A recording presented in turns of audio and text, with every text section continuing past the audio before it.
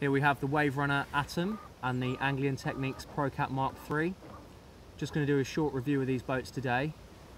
We like the Waverunner's hopper. It's quite slightly larger hopper, and we like its rig release system.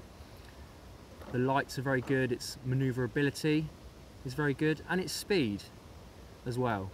With the Procat Mark III, we found that its speed is very good, ever so slightly less than the Atoms. We found the lighting at range is much easier to see, and also the aerial is built in, which is another nice feature. As you can see on the Atom, it's poking up there. So we're going to do a little test run now. We're going to just take them out over to the far side of the bank.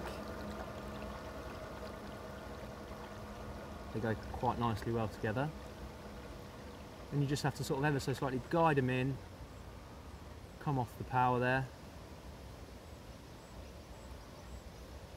Sort of a nice area where you want to be fishing, where it's not too close to snags, but you're still nicely on them margins. That's the rig release system dropping there, and then the hopper, and then we're ready for the return journey. Both go very well in the water. I think the Procat is slightly more user friendly and slightly easier to handle.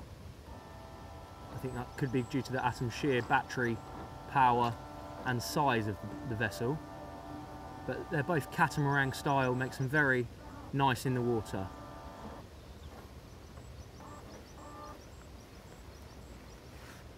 And there we have it. The Waverunner Atom and the Technics Procat Mark III. Please like and share our video.